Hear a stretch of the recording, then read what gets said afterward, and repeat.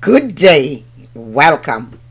This is your Daily Med with Lady V. Today, as we continue to look at the Holy Spirit, the third person of the Trinity, we will see that the scripture tells us that the Holy Spirit abides or dwells in the hearts of the believers in Christ. He is in the body of Christ, namely the church. As we say, this is the age of the church. And this is the age or the dispensation of the Holy Spirit. So since Pentecost, the Holy Spirit has been the power in the church. He is the one who allowed those who bring the message to spread the good news of the gospel of Jesus Christ. And he does so by calling out a people for his own name. In the age of grace, which is the age that we are in, and the church, the Holy Spirit is not greater, but rather he came later. He came after Jesus ascended.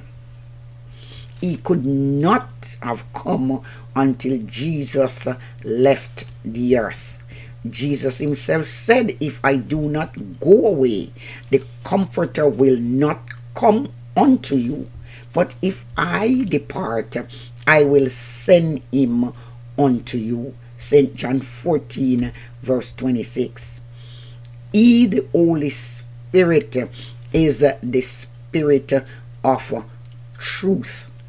There is nothing that he says that is not truth. In fact, I normally say the Holy Spirit does not tell lies. And he testifies of Jesus Christ. St. John 15, verse 26. So he has a role and he plays it well. The scripture says in St. John 15,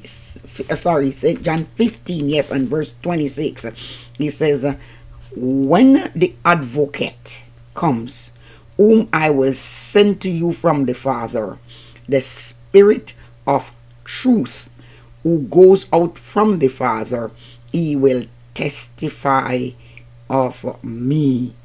And you also must testify, for you have been with me from the beginning.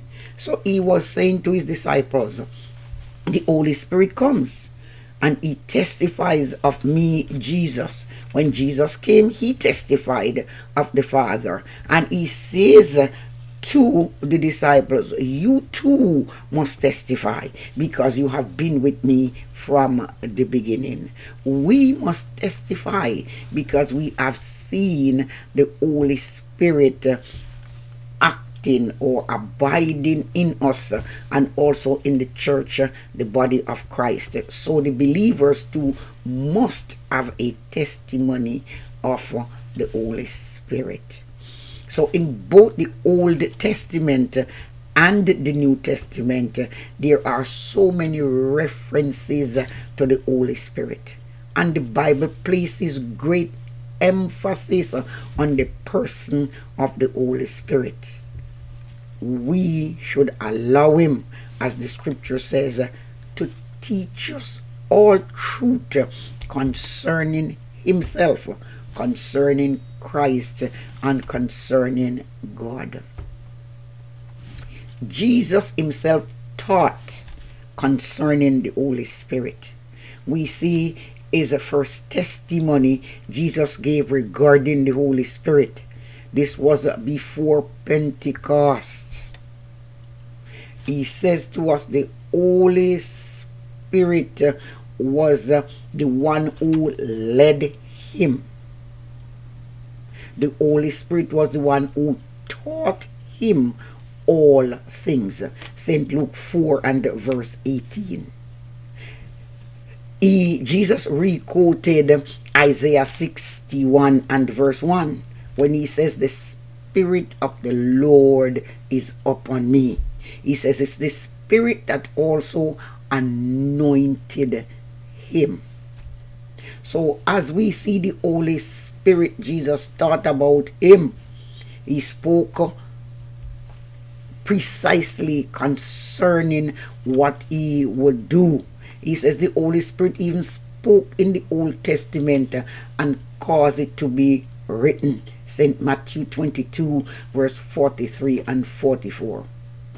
Jesus taught that salvation is due to the work of the Holy Spirit. St. John 3 verse 5 and 6, when he addressed Nicodemus that he had to be born again. He needed recreation. He needed the new birth, and this is done by the Holy Spirit. He taught of the quickening power of the Holy Spirit in St. John 6 and verse 63. St. John 6 and verse 63. He says to us, the Spirit gives life. The flesh counts for nothing. The words I have spoken to you, they are full of the Spirit and life. In St. Matthew 28 and verse 19, Jesus gave the baptismal formula, naming the Trinity, the Father, the Son, and the Holy Spirit.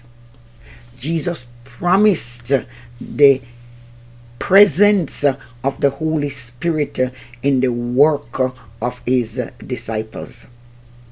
The actual words that the disciples would speak when they go out and mission for him would be given by the Holy Spirit. St. Mark 13 and verse 11. Jesus had a message for the church in reference to teaching and the teacher. St. John 16 verse 13 through 16. He is the Spirit of truth. His function, he glorifies Christ. St. John 16 verse 8 through 11. And we see the threefold great themes of testimony of the work of the Holy Spirit. St. John 16 8 through 11 says, he reprove the world of sin, of righteousness, and judgment. This is his work. As the Son spent his earthly life in seeking to glorify the Father, so the Holy Spirit spent his time in seeking to glorify the Son. Believers should spend time glorifying the Holy Spirit.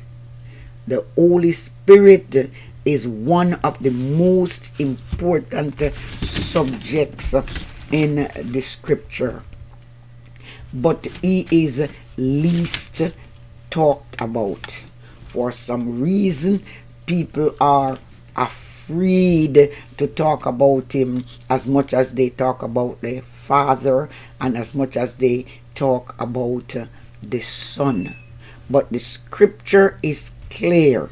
Even Jesus Christ himself testifies or talks about the Holy Spirit. When we do, many times he is used, or the way in which we talk about him, the situation or the language sometimes become abusive. More than any other subject, as we say, the Holy Spirit is there in reference in the scriptures. Satan tries to stop at nothing to make sure that when this subject is being talked about, it is abused or it is misunderstood, because there is a lack of study concerning him. But let us remember, the Holy Spirit is the third person of the Godhead, a part of the Trinity, and Jesus himself testifies about him.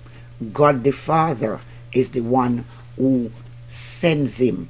Jesus himself had to rely on him, as he says in our lesson today. Jesus says, I am being led by him, I am being taught by him, in St. Luke 4:18. So let us as believers avail ourselves to him, that he will do the same for us as he did for Jesus when he was here on earth doing his earthly ministry.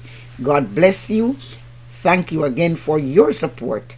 Please like, please subscribe, and please share.